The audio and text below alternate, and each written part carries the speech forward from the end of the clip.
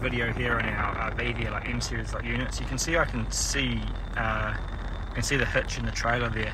Now if you can't see it, just I'll tap and hold, press the settings button. Now type in 4 zeros, press OK. It's going to bring you to like the settings menu. And now I've basically like blown this all out now. Like I've blown like the contrast and brightness out. You can see it going up and down here.